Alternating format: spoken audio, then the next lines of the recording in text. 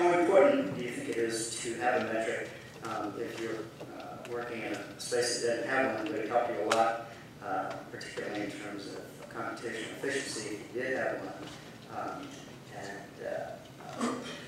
Can you think of ways that you might impose a metric on your space if you don't?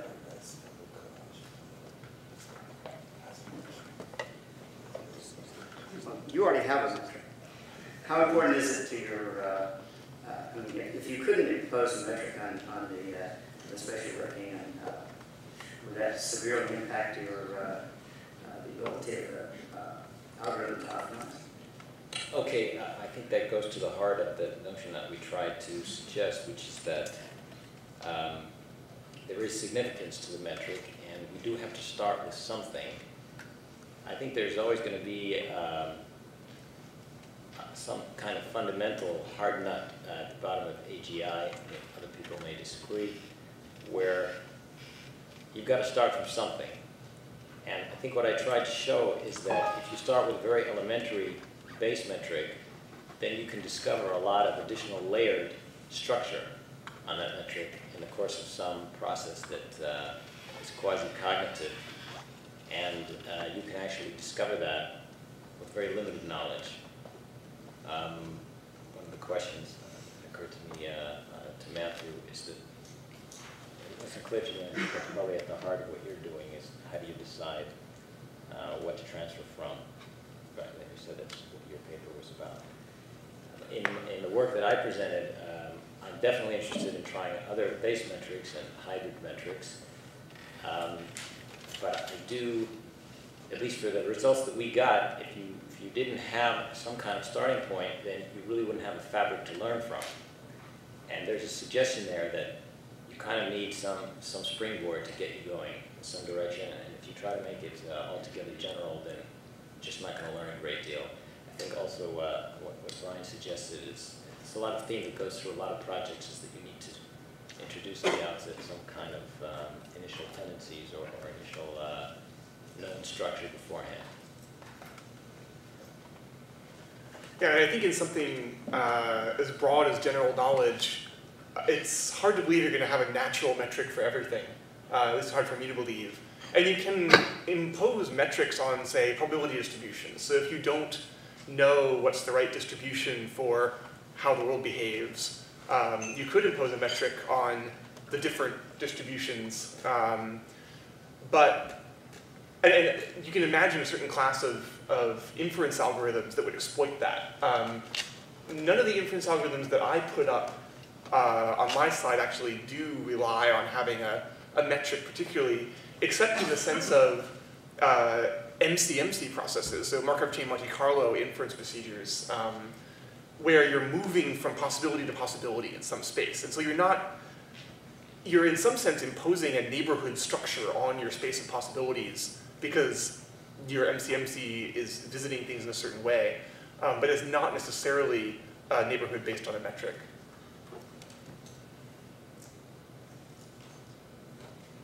Matthew, have you noticed any difference in the efficacy of transfer learning in cases where you can impose a metric on, say, whatever heuristic it is you're trying to transfer, and ones where you can't?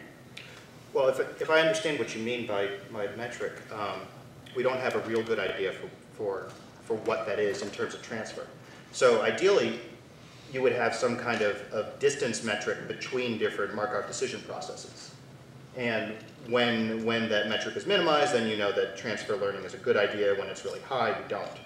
But right now, we're mostly relying on human intuition to figure out what the distance is, or what the metric, how similar different tasks are. No, maybe you could use an interactive search optimization. Any comments from the AGI-08 to the spectrum?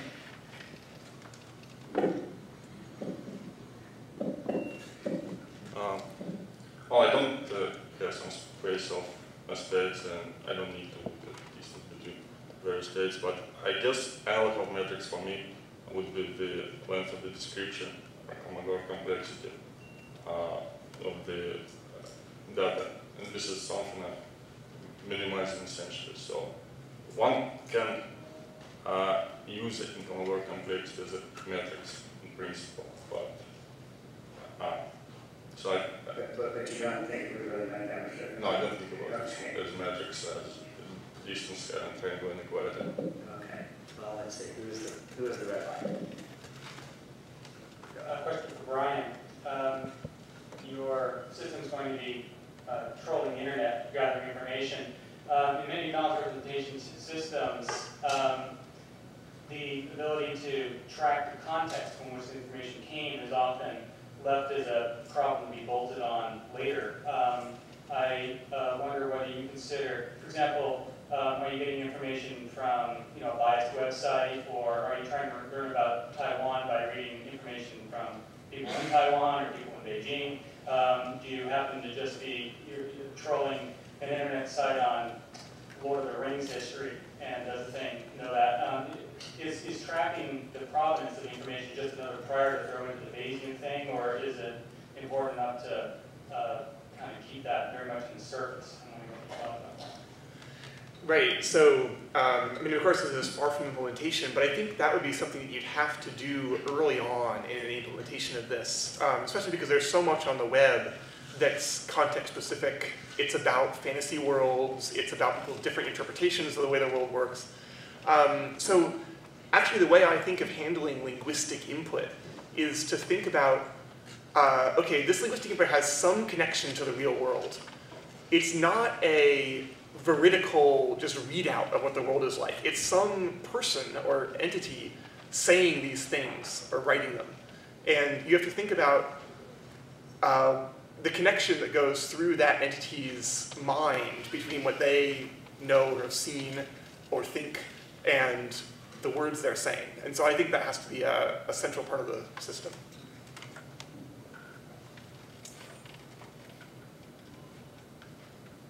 This question is for Brian Milch. How do you select the variables to put in your probabilistic model? So the model that I drew there sort of has an undefined set of variables. In simple cases, so let's start with the case of, I just am trying to interpret a video and I don't know how many people or vehicles or whether there are vehicles there at all or that kind of thing.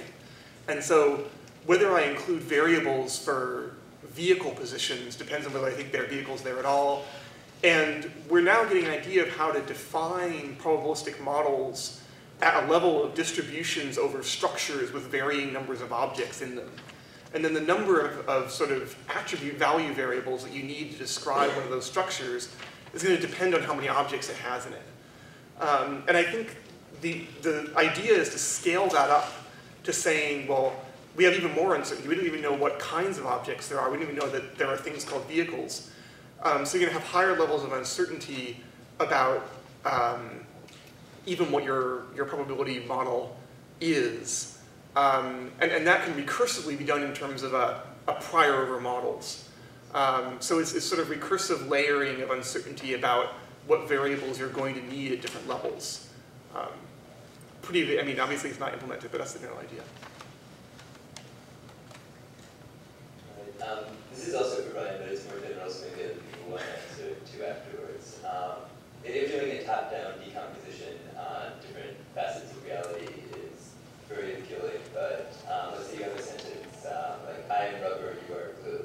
So, and you have a nice probabilistic model of social relationships and another model for physical things like rubber and glue. And do you see that kind of analogical mapping is occurring within the system, or would you have an external mechanism that would do the matching?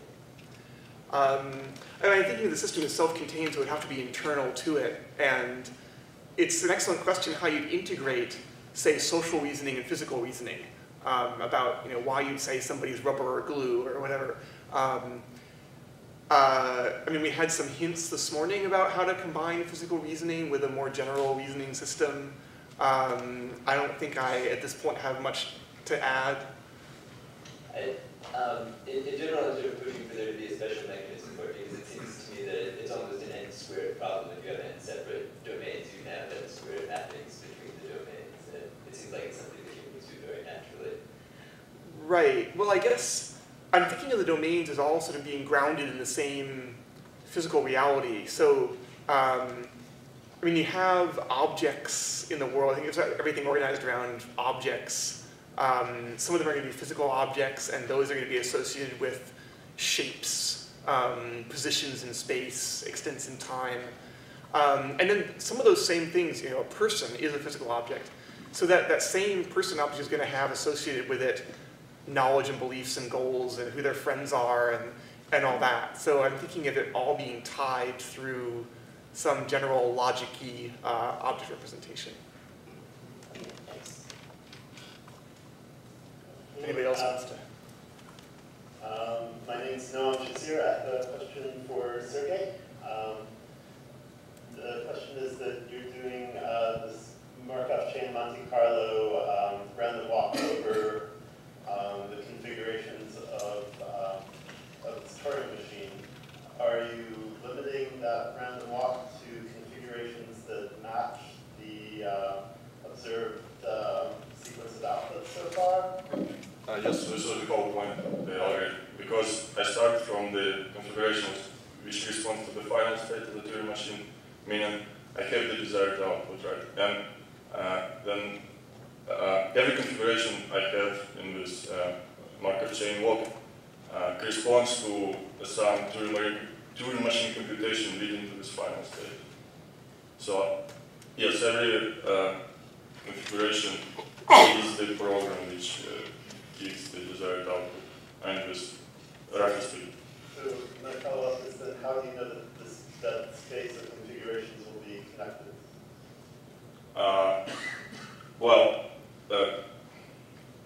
Because any two configurations, if they can be connected by Turing machine computation, they're connected by the proposal function Q. So it's an ergodic problem. Right? But they're connected by configurations that also match the output, that match the observations. Yes. CI rolled by the Turing machine computation. Basically, if there is such computation which leads to the output, it means my Markov walk can go back to. So you go back and then sort of search forward for another configuration. I do not go beyond the final state. So it's basically limited to going past in the time. But of course, it can go back and forth, but never goes beyond the final state. We can discuss details later. I'm not saying all the details, but the idea is like this. Questions for Matthew. How well does the general framework map to partially observable NDVs? Extremely well.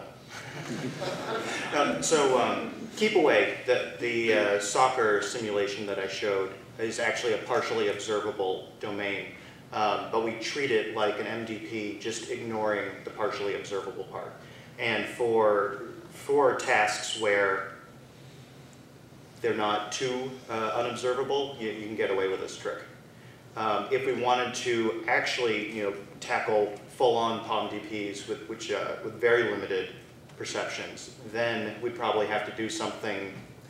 We haven't tried that yet. My guess is that we'd be able to do something similar, but that's future work. My name is Richard. My question is also goes to Matthew and his transfer learning talk. What mechanisms are you using to model the learning ability of these agents, such as pleasure, pain? What's the reinforcement behind learning a game like soccer? So we've looked at doing transfer with model-free and model-based methods. So for the soccer example, we've used SARSA and Q-learning. We've used a policy search algorithm called NEAT. And our recent work on learning a model in continuous state variable domains hasn't yet been scaled up to that, but we're hoping to. Do you have a more specific question, or was that generally what you were asking for? Just general.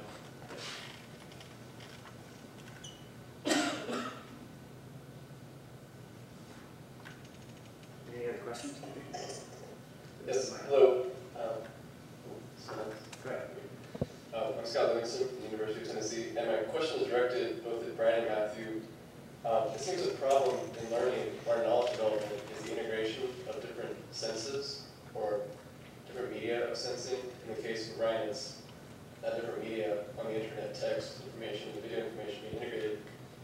So a dog in text and a dog in video coming into the same knowledge representation.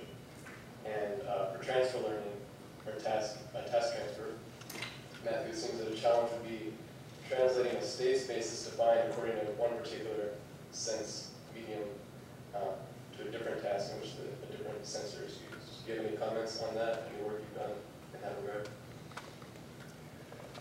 So this is a really hard problem in general. And there's been some work on grounded language learning, not by me, but other people who are trying to learn to connect words to parts of the physical world. And I think that's actually something that's going to have to be, to some extent, built in. When I put that thing in there about linguistic reasoning being something built in, I think the general idea that people, when they use language, are referring to things in the world, at least a lot.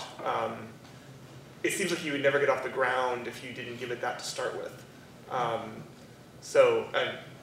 people might have other ideas about that. But yeah, I would say that the general principle of people tending to talk about things in the world would be built in, and then based on correlations between, say, videos and what people are saying in the audio corresponding to it, or videos and descriptions that come with them, plot summaries, whatever, you would learn particular correspondences between words and physical objects. For reinforcement learning, for transfer in RL, that's one of the hard questions. One of the advantages we have in reinforcement learning is that the agents are grounded, in that they can observe the world, they can take actions, look at how those actions affect the world. So for instance, last year we had an ICML paper which did cross-domain transfer. So we had an agent learn a simple board game, and one of the things it learned is that when I get close to the opponent, that's bad. And then we use that to transfer into keep away. So, and then we as humans could say that the distance between two board pieces is somewhat analogous to two players playing soccer. If the bad guys get too close to me, I'm going to lose the ball. So if there's a human in the loop to make that kind of analogical reasoning, then using our system, we can just kind of drop it in. Learning those kinds of relationships autonomously is more difficult. We've made some progress towards that, which I could talk to you more about offline, but that's generally a harder task. Okay, my question first. My question is directed to Bill, and in fact, I think your resources are directly linked with performance in the application, and there is the fact that when one wins, you're going to lose some resources.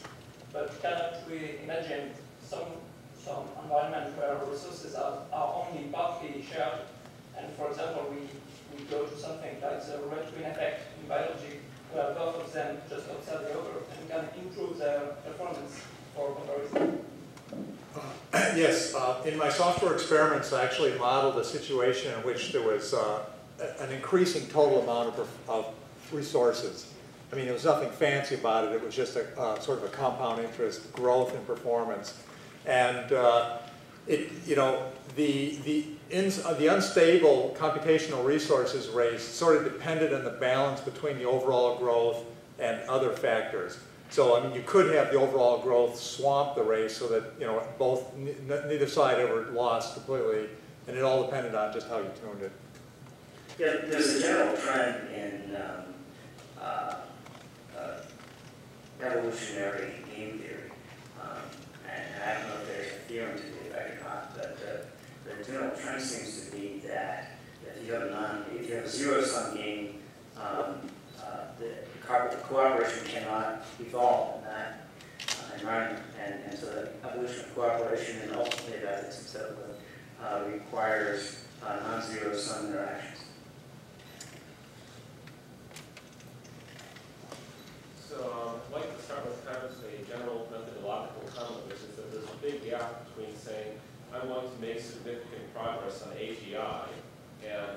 to solve the whole thing. So my comment is for both Brian and Sergey, and it's one thing to say that by using multimodal internet data, we're going to make significant progress in AGI. It's another thing entirely to say using that using that learning method and in that domain, we're going to go the whole way. It's the same way with AGI, which is actually a rather different sort of case, but if you look at AGI, it does have certain assumptions built into it. It assumes, for example, that the environment is separable in the sense that there's nothing you can possibly do that will screw up its chances at getting rewards forever. So it is built into AGI the assumption that it cannot drop an anvil on its own head. Nothing it can do can kill itself. And that's actually part of the complex of problems with AGI, where it assumes that it's separated by a hard barrier from its own environment. It doesn't have to worry about expanding onto new hardware or creating copies of itself. It gets a reward signal that's assumed to be the correct reward. It does not actually have a general utility function over the consequences of its actions. It just has a reward signal. And since we do not actually want an AI to go out and grab control its own reward button and without having any other utility function than that, it may not be suitable for AGI in that ground, even apart from the ground where what drops an animal on its own head. So there's really two sort of separate comments over here, but in both cases I want to point out that it's a very strong claim to say this is it, this is the whole problem, and not just this is a step along the way.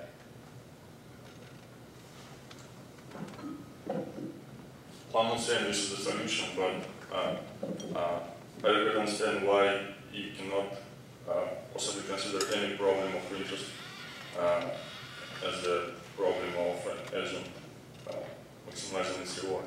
Right? It's just not the problem, and I think I'll be able to say how to formulate in terms of agent maximizing the reward. And reward, I assume, will be given by humans, right? Because the AGI will be serving humans.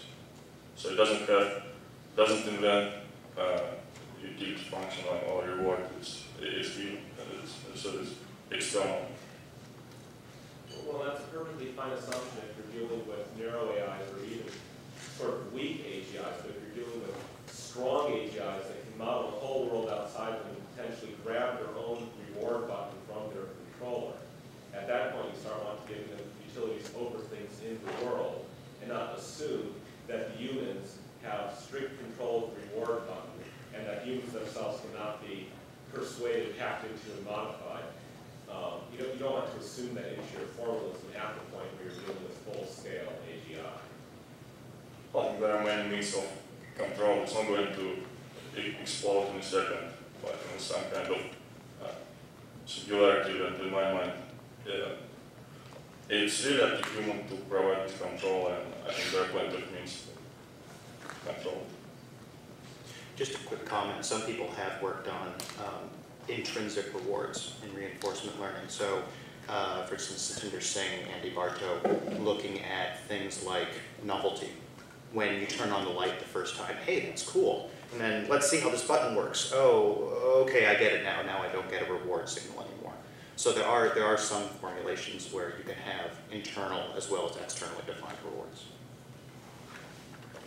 I guess just to answer the other part of the question, certainly there's stuff missing from this thing that I talked about, and maybe saying AGI through da-da-da-da was not the right thing to say, because of course I didn't talk anything about action selection, for example. And so I'm looking at only sort of half the agent problem of figuring out what's out there and how the world works. So yes, certainly lots more to do. I just had a brief comment on the paper on approximations to AGI-XI, which is, it seems to me that there's an awful lot of approaches to AGI that could be interpreted that way.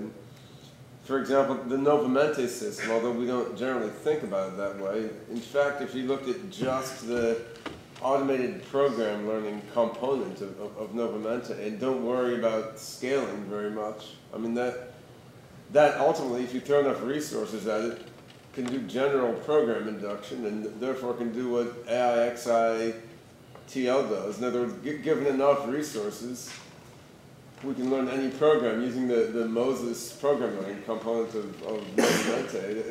We never think about it that way because it's just not very useful. So it seems like you can make that argument about an awful lot of different AGI approaches. I mentioned Novamente just because I know it better. So almost any really powerful AGI approach that can be considered seriously probably would approximate AIXI or Gödel machine or whatever you want when you throw enough resources at it. I'm not sure what makes your approach special then. I think it's really a question not of having as much resources as possible, but trying to do the computation in as optimal way as possible. So, okay, there are approximations which are optimal in a asymptotic way, but as you mentioned, we have this huge constant, and practically it's not feasible. My approach, I don't think it's an optimal, but I hope I may get rid of this huge constant, and I'm trying to make it optimal. As I pointed, the way of, first of all, something the trajectories which are already presumed to be as likely trajectories is the way to basically to significantly reduce the amount of computation. So it's not really the issue of having as much resources as possible. Sorry. I'm sorry. I just thought, Ben, in your talk yesterday, you said one of the things that gave you optimism was the development of these theoretical bases for artificial intelligence. Mm-hmm. And one of the nice things about Sergey's approximation is that it's simple enough that you still might be able, it's still sort of theoretically tractable. In other words, you could take his approximation and do a theoretical analysis on it.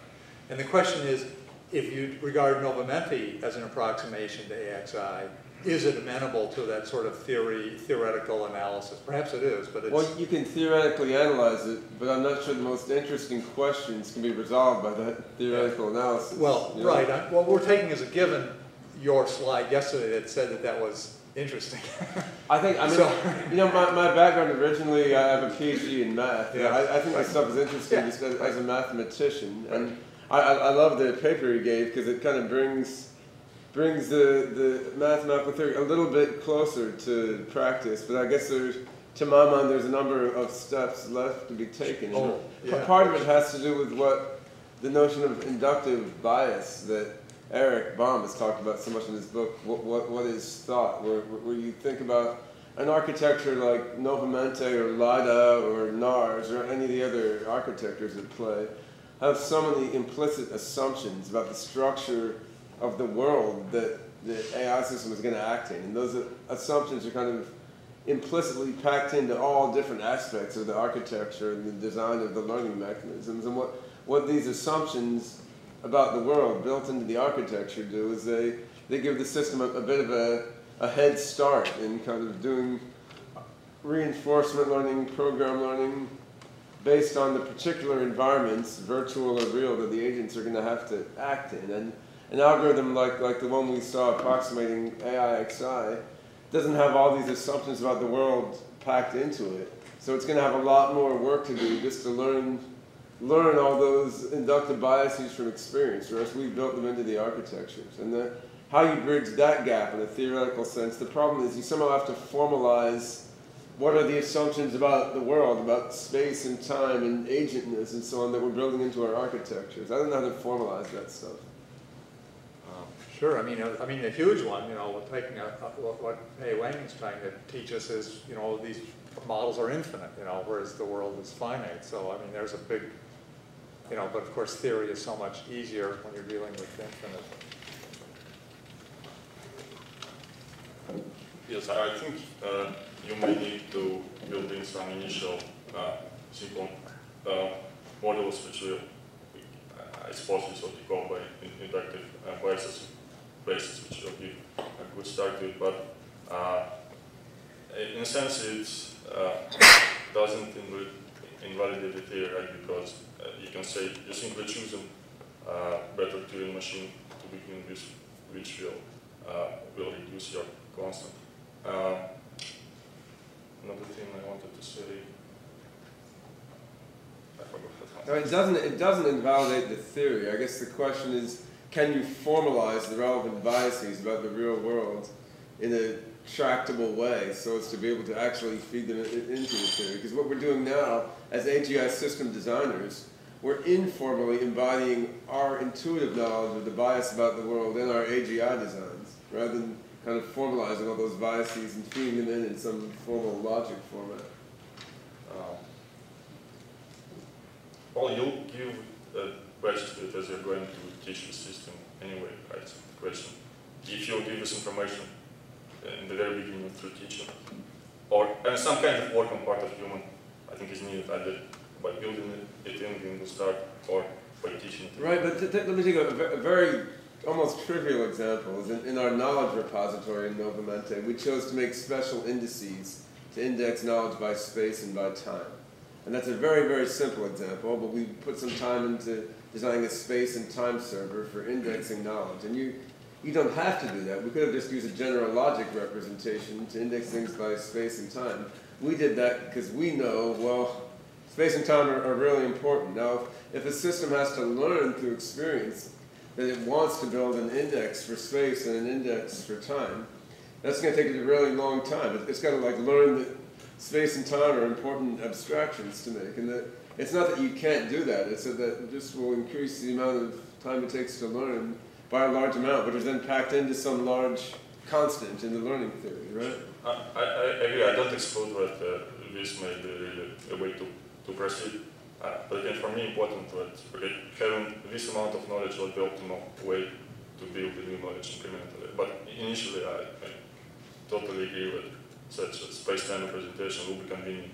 But if we had like a crisp mathematical formalization of the inductive bias that we bring in interpreting the world, then you could probably feed that into a theory like yours and do everything in a very elegant, abstract way. We just don't have that formalization. Wouldn't that be nice? I think we have time for just one more question, Sam. It's interesting that this discussion really is rotating around the concept of innateness in AGI, right? What's built in, what has to be learned.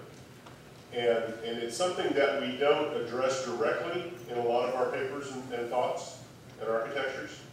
I think that's maybe something as we continue this effort at this conference that we ought to address directly as a community, is what we think is a minimum innateness, or the advantage of building in, say, an index for space and time versus not. And address it directly as a community. Because we can go back and forth about saying, well, I did it this way, I did it that way, and all day long. But if we're going to build an AGI, it's going to have some sort of baked in something, even if it's just first order predicate calculus. So we have to go with a way of defining that to move forward. So, any thoughts from the panelists? What should be innate? Well, maybe I could just. It seems to me that this business of where we start with, like you mentioned, is fundamental. And I don't know about other people, but I get the feeling that it's really a little bit bigger than we're ready to tackle. All the dimensions that Brian mentioned that we have to consider as possible variables in terms of what model to construct to begin with. And so I suggested, one of the things I suggested is that maybe for some people this is too modest, but it might produce results a little bit faster, is that we turn the experiments we try to do on its head, and instead of trying to tackle it bottom up and say, what do we have to construct to capture the whole world, let's relate to the fact that we know human beings do these sort of things without thinking very hard. And instead of having them as ghosts in the back of our models, in the back of our papers, that there's always some place where the human being is dropping in some model or some bias, and we just kind of gloss over that, let's instead take a cognitive process that we explicitly recognize as a human one and try to explicitly replace a component of it and participate in it. which I tried to get one example of that today. And I just suggested that maybe we could learn more by relating head-on to the fact that we're learning from the human cognitive process. And then we start with some very, very basic metric that we define on it. We try to make it as minimal as possible, and we try to see what additional structure can be learned. And that way we might actually learn more than keep trying to eat the whole cake at once. Try constructing all the possible variables and possible dimensions that we need to start with in an AGI system. Okay, well, that's the end of our time, so